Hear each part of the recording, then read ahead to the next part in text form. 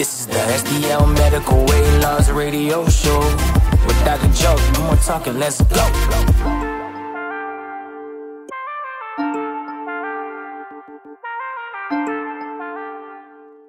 Welcome back to the STL Medical Weight Loss radio show. I'm your host, Dr. Joseph Molesky. I have a really good friend here, Drew, and we're talking about a lot of things. We really want to get into the Share Your Health initiative or the Share Your Health community. The Share Your Health community is a Facebook group that I've built, and we have about close to 30 members. We had our first, we call it Zoom call or webinar. It was an hour long on the 18th. Right, a couple weeks ago. Yeah, a couple weeks ago. We had, a few patients join and ask questions. It was, very, very informative, and we're going to be dropping specific educational tips as well as discounts, and we might even have like a fundraiser. There's a lot of things that we're going to have in this group, but it's all to give you the education and the medication and every little piece that we can, essentially successfully guide you on the journey to better health and connect with other individuals that are going through the same program. I love this so much, and I hated to miss the first one, the pilot, right? Yeah. Because I had another event sadly that night, but I can't wait for the next one, and you'll give us those dates when they're available. But it's so good to know that you're not alone in the fight. So many people are ashamed of their appearance, of their weight. They have questions. They don't know what to do, what to eat. They don't know if this reaction is normal or right or wrong. So when you can have this community and build this up, and people then realize they're not alone in this fight, and they can build this friendship all across the board, that helps you so much more too. That gives you that boost of confidence, not just with the medication and education, but realizing that, hey, I got an army here, losing weight with me, and we're sharing the results together. Yeah, and we can do it. The community is where the wealth is at in this whole program, is sharing your success, sharing your testimonials, hoping to, push someone else that's in need to book an appointment, start on their weight loss journey, and just to be able to connect. I had a few questions during the webinar or Zoom call that we had on the 18th that I never got before. And I was wow. Yeah, and I was just, be able to talk to one of the clients, and we were able, everybody gained in the knowledge throughout that time in that hour. That is awesome. And so that's what I'm trying to create is you listen to me on the podcast, you listen to me on the radio show, you look at my Instagram, but hey, I want to sit down and talk with Dr. Joe, and I want to provide a question. It could be anything. That's the cool part. And then everybody gains value from it during these calls. So I'm very passionate about it. I want to try to do it once weekly. We're right now once a month, but I'm going to start doing it twice a month. So on the next show, we'll have the times. Typically, I'm trying to do it later on in the day so more people can join after work. Yeah, I think that's a good call. And so just look out for that. The next thing I want to talk about is misinformation. Guys, this is crazy. So I recently saw on Good Morning America, all right, there was my diet that I recommend is animal-based. So that is, you have, grass-fed organic beef, Alder Springs, fed from the farm, or a local, you can even go to Whole Foods and find grass-fed beef. I recommend, you have, pasture range chickens, organic chicken, but you want to focus on eating animal-based products. Kefir, milk, raw milk if you can get it, raw cheese, organic cheese, products that are organic but animal-based, eating in the morning an omelet, with eggs and cheese. These are things that I recommend, animal-based diet. Well, Good Morning America had on their, morning show that, did you know that red meat causes type 2 diabetes? What? And you're like, wow, the misinformation out there that they're putting out to people. And I pray to God that most people don't get their health information from a media outlet like Good Morning America, or hope that they're not just searching and browsing Yahoo or Google and looking through what's the best for me. Because guys, you're going to get a lot of information that's super confusing. I mean, I call it the diet wars. You have, I need to do paleo, keto, I need to do this, I need to do that. And then you're like, well, I don't even know what to do. This says almonds are bad, this says meat bad, this says I'm getting diabetes, this says I don't. So be careful, because the information that you're getting can be very let's say, construed it and just weird. The fact that they said red meat causes diabetes makes zero sense. No, and that's not just with the red meat. I mean, anywhere in the media now, they turn these stories and they flip them. I mean, this is the era of misinformation. Yeah, it's crazy. I mean, 60% of our calories now in the United States are coming from ultra-processed foods. That's what's causing diabetes. What else is causing diabetes? The fact that your average American is consuming 107 grams of added sugar a day. That's causing diabetes. And so looking at what we're doing in processed foods and the amount of sugar we're consuming, that's causing diabetes. Red meat, that's not causing diabetes, guys. That's helping. Red meat, and that's a health food. So I would really caution where you're getting your information regarding diet and all that. I would really make sure that wherever you're getting that information, it has to be from a physician or a vetted source, and I provide the only up-to-date health information regarding this. And so, guys, diabetes is up 103% since the 1990s. There's studies that talk about this. There's also studies that go into how seed oils, canola oil, vegetable oil, rapeseed oil, sunflower oil, safflower oil, all these oils expelled olive oil, all these oils are in highly processed foods, and this is causing you to have more cravings, eat more. The sugar spikes, I've talked about the glucose spikes. Anything, pretty much everything that has, let's say it's packaged up in a little bag and it's processed in the middle of the grocery store, you're going to see added sugars. These added sugars keep you wanting to come back for more. They spike your sugar, your blood sugar, they cause insulin resistance, and it's just this craziness that you have a morning show that's just going to recommend, oh, we recommend this and this and this, and you know what?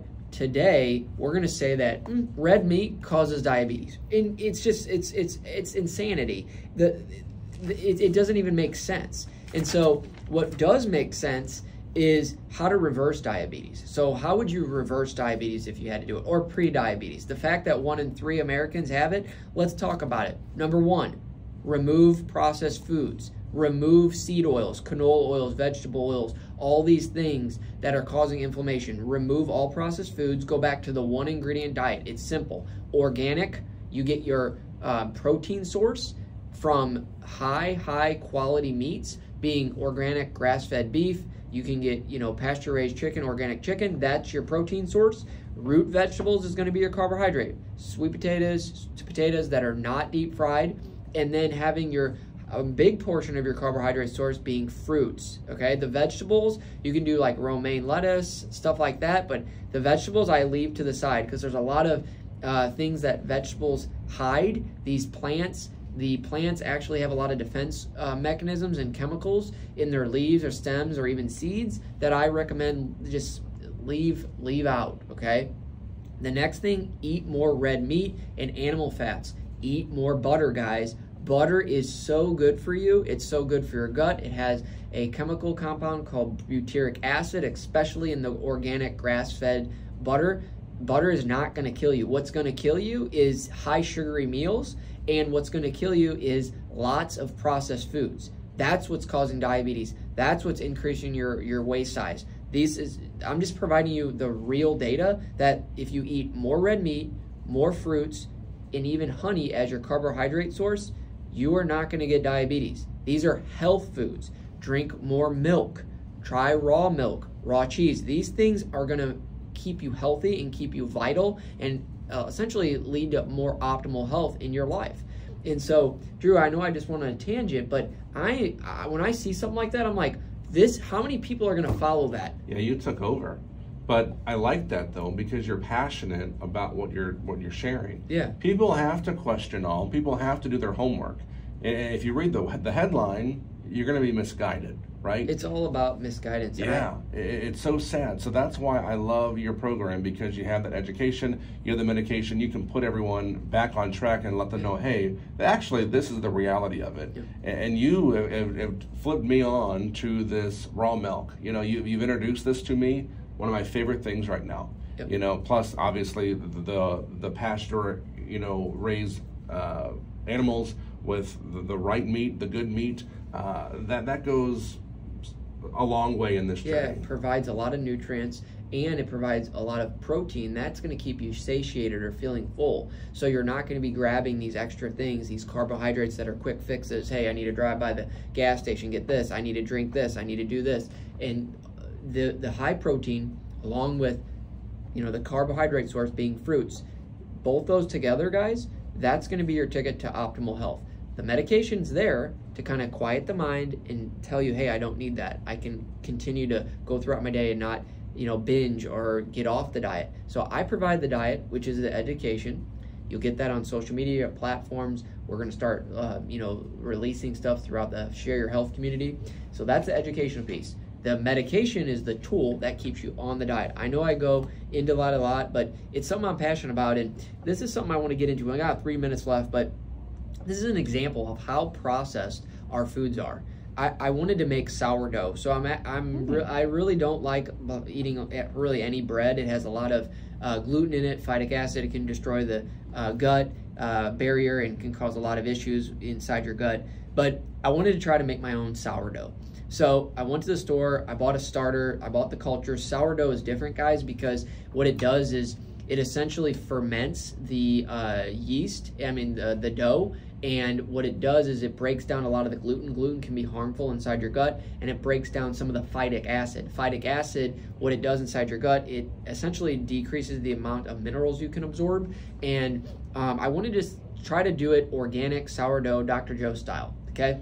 I'm following here. Yeah, so I feel like I'm going to have something new, a new favorite. Yeah, so I started looking through this, and I've tried different sourdoughs, and then I went into kind of the process of making sourdough. Well, then you get on the recipes online, and you see in comparison of sourdough, homemade, organic, to what's out there. Guys, potassium bromate is literally in almost every food item that we consume. And I was like, what is this? Potassium bromate helps bread rise, okay? And so it has linked to cancer, kidney injury, and a bunch of other things. So it's in most of our foods. Look at our potassium bromate. There's an example that is a big thing that's in a lot of processed foods that could be harming us. Number two, another example, it's called azodide carbotamide. It's a long word, but it's in a ton of our breads, pastas, and bakery items, crackers. And you start looking at what this is an item that's used in yoga mats and rubber in your shoes. What? So we're putting it in bakery items, and we're putting it in frozen foods because it makes these bakery items, especially bread, more fluffy and white. So when you start, you're sitting there scratching your head, you're like, wait a minute. 60% of our food that is consumed is processed food. And Dr. Joe wanted to just make bread, and he went through some of the things in comparison, and there's harmful chemicals, guys, and it's just crazy to think that we can talk about red meat causing diabetes when you try to look at a simple item like bread and it's got cancer-causing things, and you know, in the United States, it's legal. You know, the FDA, we can do it. We can keep this in foods, but red meat, no, we can't. So guys, get your education from the right source. I'm telling you right now that sugar's the biggest problem, processed food's the biggest problem, and if you are able to eliminate that one ingredient diet and get right back on the track that you originally started at maybe 10, 15 years ago, and you want to get down 10, 15 pounds, STL Med Weight Loss, we're here. We're going to guide you to better health. STLMedWeightLoss.com, 636-628-6604. Drew's seen the results, 75 pound down. That's not an abnormality. We see this so many times. Patients are getting down their weight and they're getting back on track. You can do it today.